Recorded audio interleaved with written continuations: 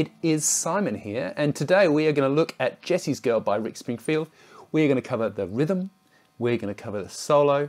Let's kick it off. We're going to start off, on the chart I've got the very first little bit, we're just playing single notes, the root note basically of the chords, right? So what you can do is back of your hand here, over the top of the saddles, right? So you can still hear the note a little bit, but not loads, right? So we need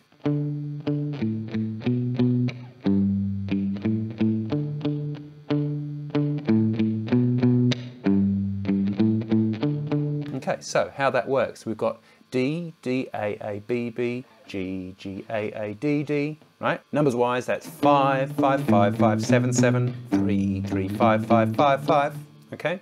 So, counting wise, we've got, we start on the and after the 4, so 1 and 2 and 3 and 4.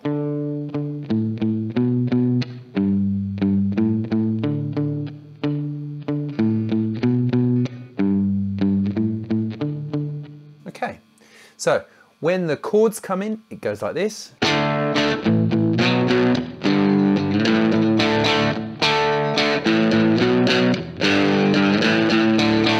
So I've got them coming in about 1, 2, 3, 4, 8 bars after we kick off the singing, okay?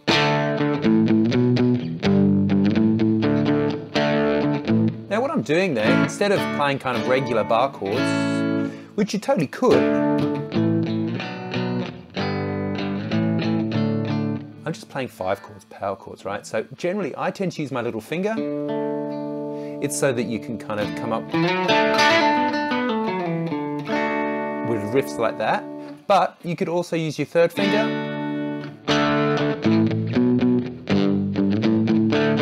or you could use your 3rd and 4th fingers.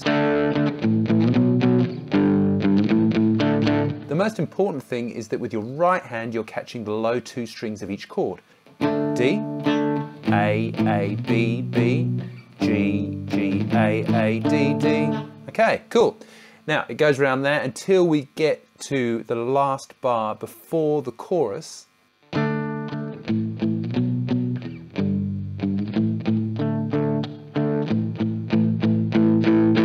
it just crescendos on an A5. All right, and then we have the chorus, and we're going to play A, D, D, D, A, D, D, D, and then we're going to go back to A, and then B, B, A, B, B, A, okay? So you get 1 and 2 and 3 and 4 and 1 and 2 and 3 and 4. I'll play that around a few times if you want to play along.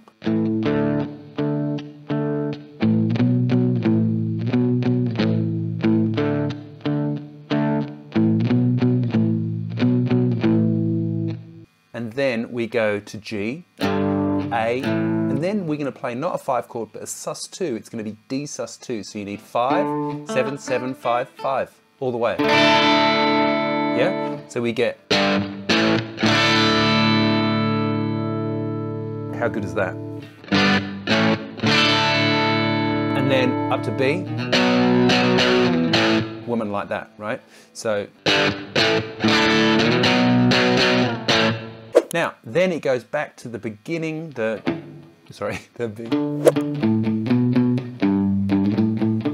all the way around there, until you get to that G, A, D sus2 thing again. Now the second time, you get, and it basically just repeats the chorus.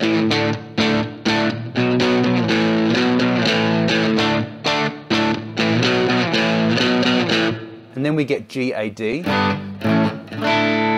Now, it plays this G, A, D thing basically 3 times. The first time we've got 1 and 2 and 3 and 4 and 1. Now that is an anticipated, it's on the and after the 4. So we've got. And then the third one is the same as the first one. Okay, then we get to the bridge, and this actually is one of my favorite bits. Like, as much as I love the solo, this is killer, it's super 80s. So I'm just gonna do a little bit of a loop here. We've got a G, basically G5. Okay. Now, what happens is that he plays 3 chords, the keyboard plays 3 chords over the top, and they are G, D, A, and it's going to sound like this.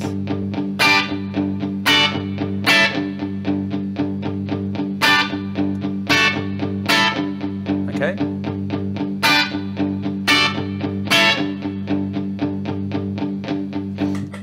Okay, pretty cool. So that is a D-shaped G, 7, 8, 7, and then 10, 10, 11 for the D, and then 9, 10, 9, okay, for the A. Now it plays that 5 times actually, and on the 6th time it goes, and it just, the guitar underneath comes up for a minute, bow, bow, okay, and it plays an A underneath. All right, and then we get to the solo. So before the solo kicks off, there's 8 bars of basically the riff, but played in F sharp. Don't know why. We've got,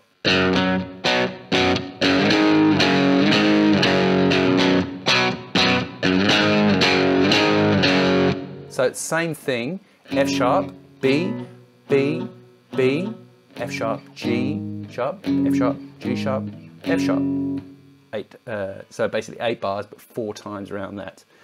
Okay, and then it goes Woman Like That bit with G. Now, that A is where the guitar solo kicks off. If you're able to support the channel, please do at Simon No. To patreon.com/Simon Morel. At Patreon, you can get access to every single chart I've ever written. That's over 3,000 charts. And a bunch of extra exclusive, only happens at Patreon stuff, including extra videos and lessons and all sorts of things. So please do go and check that out. Okay, guitar solo time. I'm going to put a bit more welly into the guitar. We've got, now, vibrato is really important in this guitar solo. We're going to play first up with your first finger, 4 Ds. So that basically is and 4 and 1 and 2 and, right? Pretty easy stuff. And then we're just going to come back down.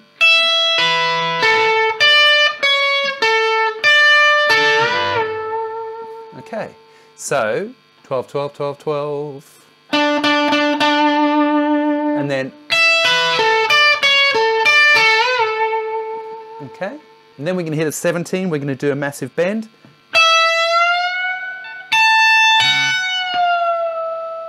Okay, so the first 2 phrases.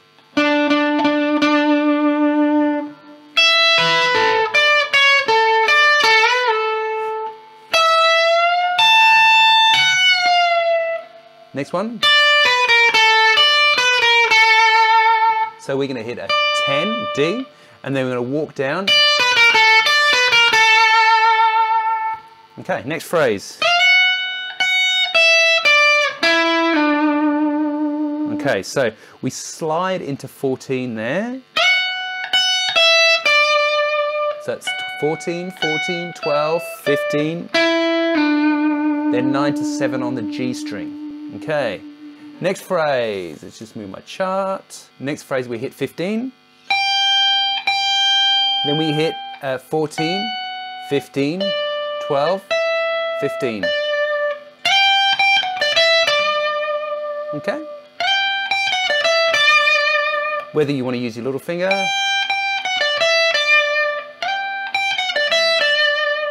doesn't matter. And then we're going to hit it into, like a little arpeggio kind of thing there. We're going to slide into F sharp with your 3rd finger. All right, so 11, 10, 12, 9, 10.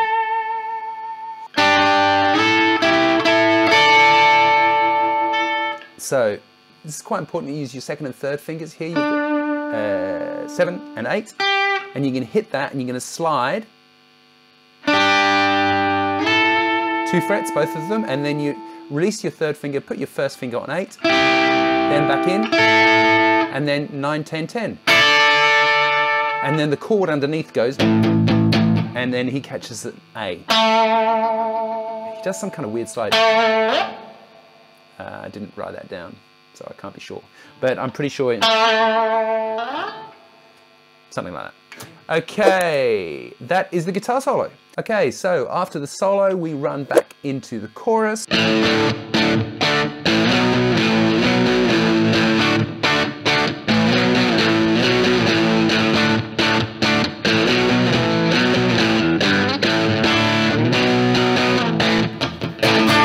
And again, whoops.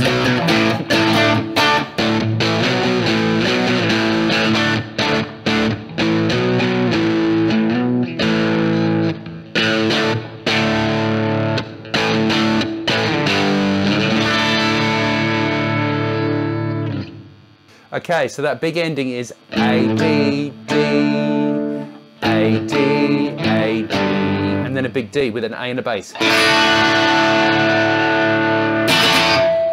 All right, that is how Jessie's Girl by Rick Springfield goes. If you want the chart, go visit simonmorell.com/free-chart.